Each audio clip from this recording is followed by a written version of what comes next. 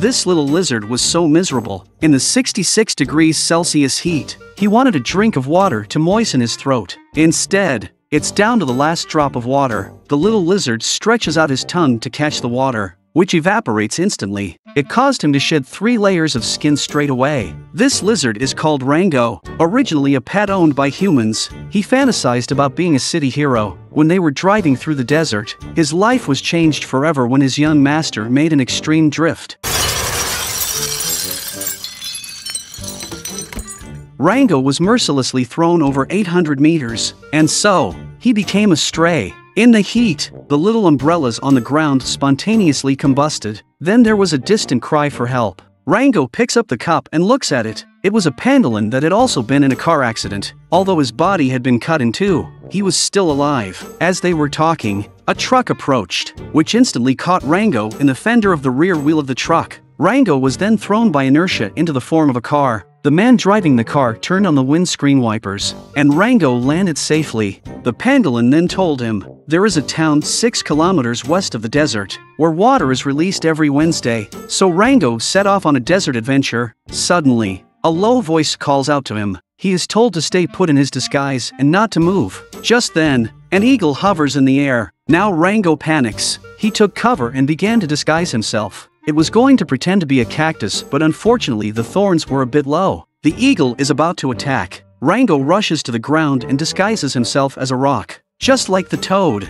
but he is so nervous that he keeps changing the color of his body. He's wearing a flowery shirt that stands out more than a traffic light. The eagle swoops in and scares Rango into a run. In a panic, he got into a can. It ended up trapping the eagle's head. When the eagle shakes it off, it finds Rango lounging in the glass bottle. The eagle was furious, grabbed the bottle, and flew straight into the air. With that, the eagle let go of the bottle, just in time to hit the toad on the ground. It stood up and cursed at Rango. Seeing the eagle coming again, the two rushed to run for their lives. The toad tried to get into the bottle to hide, but Rango ignored him. Just then, the bottle suddenly hit a rock and broke in half. The toad was laughing at the sight, but the next moment, he was captured by the eagle. And so Rango was saved, but as soon as he looks up, he's in the crosshairs of a gun. It was his kind, Beans. She tells Rango that the town last had water for 3 months. She had come out to look for water, but had found nothing. Then Rango hitched a ride with Beans to the town of Dirt. This is a very strange town. The villagers treat water like money. Everyone banked their water and withdrew it when they were dying of thirst. Even the children's school fees are paid with water. But lately, for some reason, it has been a long time since anyone has been saving water. Rango, a newcomer to the area, is learning to walk with the vultures. He then walks into the bar with a vulture's stride. He finds the people in the bar to be vicious. Rango starts bragging about himself so he won't be bullied. He says he's killed many people. He could kill 8 men with 1 bullet. The villagers in town had never seen the world before and were immediately taken in by his bluff. Unexpectedly, such an arrogant way of pretending attracted the town's bullies directly. As they spoke, flames erupted from Rango's mouth and set the bully's face ablaze. This angered the bully. He immediately pulled out his revolver and slapped it on the table, wanting to fight Rango to the death. Rango looked calm, but inside, he was panicking. The moment he pulled up his trousers, the bully turned around and ran away. Rango thought he was intimidated by his aura. He started to get cocky and didn't notice the eagle behind him. The people hiding in the house thought Rango was lecturing the eagle, but when he turns around, he sees the hungry eagle. Frightened, Rango rushed into the toilet. The eagle then flashed its sharp talons and instantly cut the toilet into 3 pieces. It was a very awkward situation. Rango began to run away frantically, dragging the paper roll with him. He then hid in the vending machine, but the eagle was able to get him out with a foul play. He could only continue his escape but was soon bitten by the eagle on the rope again. In the nick of time, Rango shot at the rope to break free, but the bullet opened the rope holding the water tower in place. The water tower instantly crushed the eagle. In this way, Rango was able to kill the eagle by mistake and became a hero to the people. The mayor himself presented the medal. He was appointed sheriff of the town. But when Rango left, the mayor had a strange look. He seemed to be planning something. It was time for the water release on Wednesday. Rango was given priority as sheriff to catch the water, but instead of water, the flow was mud. During their investigation, they found the body of the head of the water bank. Strangely enough, In a town with no water, he had drowned. That's when Rango noticed that the mayor's shoes were covered in wet mud. He instantly sensed something was wrong and decided to find out what was happening. But Rango's actions were immediately noticed by the mayor. To prevent him from ruining his plans, the mayor decided to eliminate this stumbling block.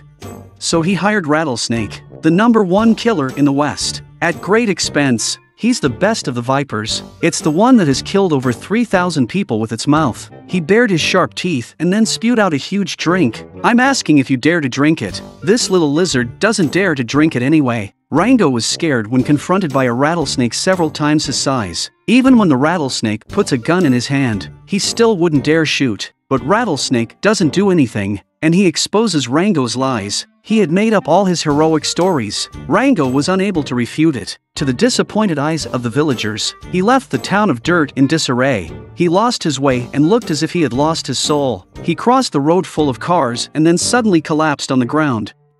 When he wakes up the next day, Rango meets the Pandolin in the desert. The Pandolin tells him, "This used to be a pool of water, but now it's all dried up." At this point, the plants next to it move. This meant that they had sensed a source of water. So Rango followed the moving plants. After crossing a high mountain, he sees a bustling city. Here the water spilled freely. There's a huge spout next to it, and the valve on the water pipe to the town is closed. Rango finally realizes that the mayor has taken control of the water, forcing the villagers to sell their land for water to build their business empire. Rango wanted to be a real hero, so he enlists the help of the mole family. Meanwhile, on the other side of the river, Beans is stalked by a rattlesnake because she won't sell her land to the mayor. Just as he's about to kill her, Rango arrives just in time. He wants to fight Rattlesnake to the death.